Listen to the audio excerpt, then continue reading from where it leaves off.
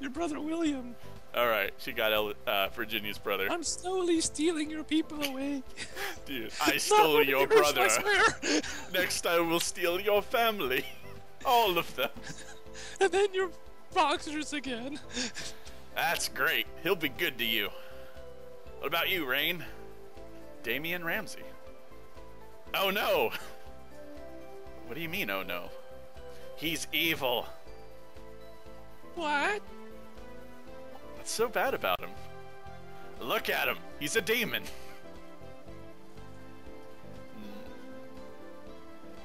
There are actual evil demons, like in stories?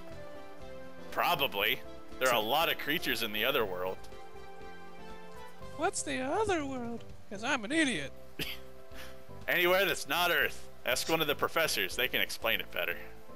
He looks a little like, I should have brought that up. Yeah. But if he's only probably a demon...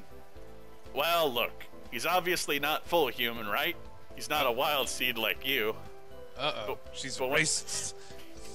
But when he first turned up at school back when William was a freshman, nobody had ever heard of him before.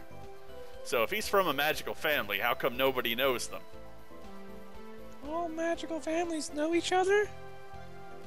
Well, it's not like everybody knows everybody, but everybody knows somebody if you go back far enough. Most of the people in our year born magical have met sometime, even if I don't know them that well. Or my dad knows their aunt or someone who does. Like that wing girl, Pastel. Yeah, her dad was a sylph. See, everybody knows about her and her mother, but nobody knew that guy. And he's blue. How is that possible? She's just racist against blue people. I think she's just racist in general. I don't know, she was talking to that fairy lady. Yeah, but like she was talking about, like, getting rid of people.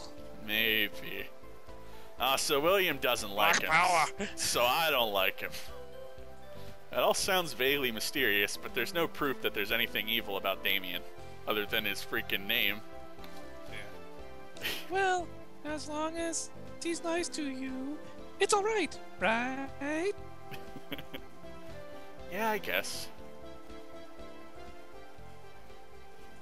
I'm never going to stop being bothered about wondering where my bed is.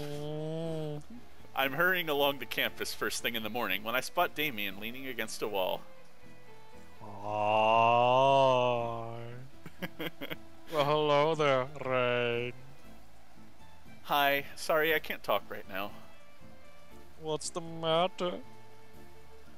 Big Steve said I had to get him coffee right now. Well, he sort of growled it, really.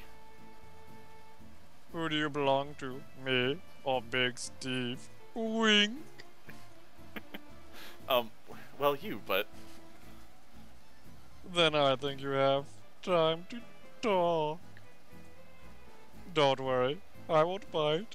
It's just that I've been thinking about you. Uh-oh. As your senior, I'm supposed to give you commands so that you can demonstrate your obedience. I have to make you do things that you wouldn't want to do. But I don't want to do anything that would hurt or upset you in front of people. Well, that's nice of him. He's like, I'll just save that for when we're alone. Yeah, I was just about to say, no, that's really creepy. At least he's being considerate. What? No, because then he'd get in trouble too. Well, I just mean, like, if he's gonna make me do gross, creepy things or things that are gonna embarrass me, at least he's not gonna make me do them in a large crowd. He's talking about sex, you idiot. Oh, God. No. Oh, well, thanks. So I thought of something else, something we could do that no one else would have to know about. Our little secret. See, now he sounds creepy. He's always sounded creepy. Like... Oh, God. I want you to write me a love letter. Tee. What? An extremely romantic love letter. I want you to proclaim your undying passion in words, with hearts and flowers, and sealed with a kiss. See, I'm lonely. Wink. See, now I'm imagining, like, a card full of, like, bleeding hearts and, like, flower petals. Well, I'm thinking if you do this, and if he really is an evil demon, can he do something with this? I don't know. I. Well, it looks like she wants to anyway. She wants the D. See, you're embarrassed. That makes it a good challenge for your initiation. And a good souvenir for me, too. I always wanted someone to write me a love letter. Blush. I was so hoping you'd go there. So you'll do it, right, freshman? I'll do it. Good girl. Tee. Hand it to me by midnight, and your task is complete. And make sure it's juicy. Tee.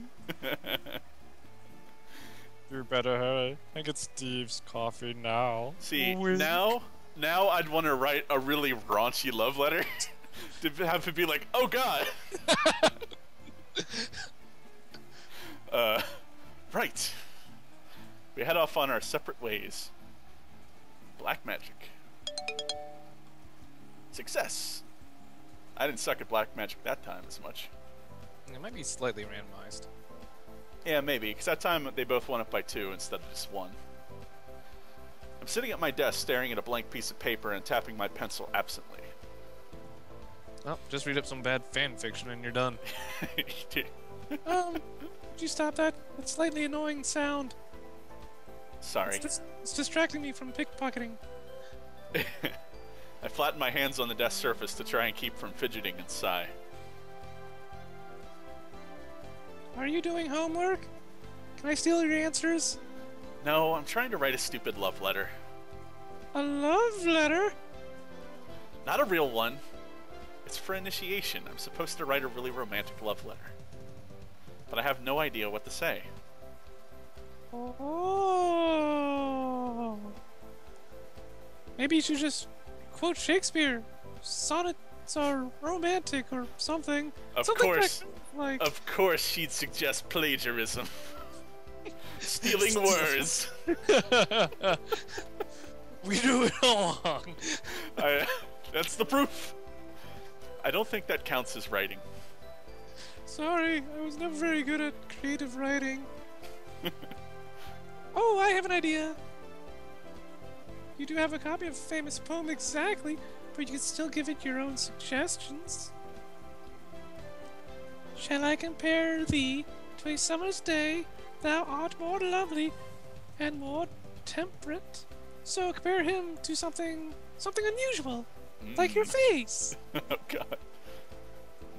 So it's just like butter. His teeth are like knives. It's obviously like butter. Well, obviously. I haven't seen his teeth, so they might be like knives, but his voice totally smooth. Like butter, baby. I love how I still look like this isn't a good idea. I think of butter when I think of your voice because it's warm and soft and goes all melty. That's sweet. Good start. Good start. Ellen, you're the worst. If you were butter on a table with a bread basket, lots of people would want to take bits of you. But I want to keep all the butter for myself because it's delicious. See, now I'm sounding like a creeper. Butter gets all over my fingers and makes them slippery, and when I lick them... Even she looks at like, too far? I'm not sure how to finish that sentence. I think you said enough already. Are you sure? Well, I suppose you could finish it with, I'm thinking of you. She's too nice to tell us that our writing's creepy. But this is exactly what you wanted to do, make something raunchy. That just sounds kind of psychotic, though. Okay. It's the same thing. I look at what I've written and frown. I don't think I have good I don't think I have good love letter handwriting, though. And I don't have any cutesy stationery. I do. I stole it. Yes. Oh, I just saw a copy and just broke out. Oh, you thought she stole a copy? What? Ah. Yeah. That way it's in her handwriting, and if anyone tries to do anything, like, nope. Yes. It wasn't me. It was Ellen. And even if he does something with this love letter, she's the one that's screwed, not you. And she stole Isabel's keys. I forgot that name already. Really? Thanks. I hand her my scribbled version, and she produces a small pad of pink paper decorated with flowers. It's supposed to be sealed with a kiss. Do you think he'll know if I don't? Yes. I don't know. There might be a spell for it. I guess I have to, then. Ellen copies my, quote, love letter, and I fold it up and carefully kiss the center of the folded paper. I do not want a paper cut on my lip. Now I can deliver this thing and forget about it. He's gotta be like, what the crap is this? Put more effort into it. Like, I hate butter. Yeah. I learned a new spell. Shit. I learned a spell, Tim. Ah, so once you Breeze. reach level 5, you get something.